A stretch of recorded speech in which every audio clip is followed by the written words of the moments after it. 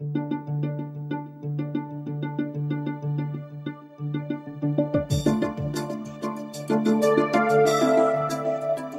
name is Tim Gillis, and I'm the head of Global Indirect Tax for KPMG.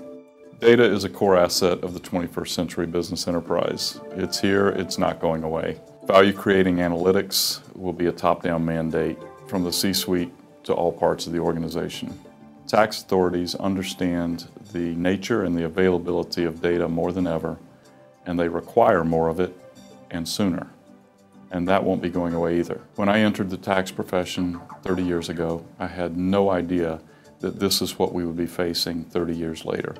And yet, as I look at the future, my position is quite simple.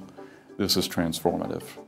I think you'll see more investments along the lines of e-invoicing and e-invoicing requirements and how governments require certification of information on those e-invoices and the assembly of all of the data that's needed on those invoices to make sure that it's a proper invoice.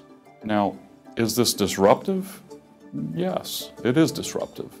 The World Customs Organization has supported a data model that would give full end-to-end visibility over the company's trade and customs data. 2/3 of the member firms of the WCO are now looking at whether they will be adopting that recommendation or not.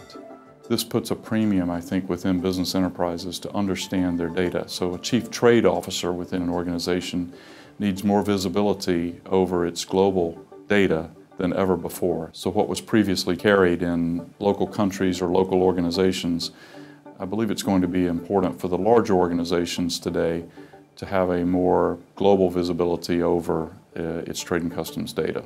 DNA can be used in the compliance function to help identify challenges and to find possible exceptions. So you get all of this master file data that comes in and you have to validate, is that data complete, thorough, accurate? Data and analytics capabilities can help through that reconciliation process. You should be able to analyze that data for special circumstances like, are there duplicate invoices? Those are simple. Are there opportunities to effectuate a more efficient invoicing process from our vendors? Are there ways to evaluate whether a BPO is meeting its service level agreements for the processing of invoices? And when you find these things, it allows you to create value both for cash flow and frankly to hold service providers to a standard that they've committed to in their service level agreements. DNA capabilities can actually help the organization, help the compliance function honestly, find opportunities for the organization both within and without tax.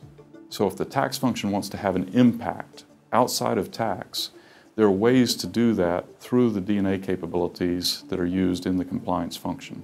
Technology provides companies with an unusual and unique opportunity to transform its ability to contribute to the organization.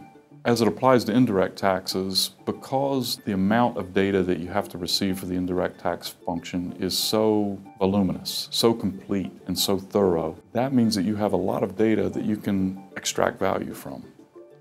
And frankly, it's not just for the indirect tax function, although there are plenty of examples of that. And we can do things today that you could have never dreamed of doing 5 or 10 years ago, because the way we've structured technology, the way we use technology is so much more comprehensive today than it was 5 or 10 years ago. And things are moving so quickly, I expect this only to get better every year.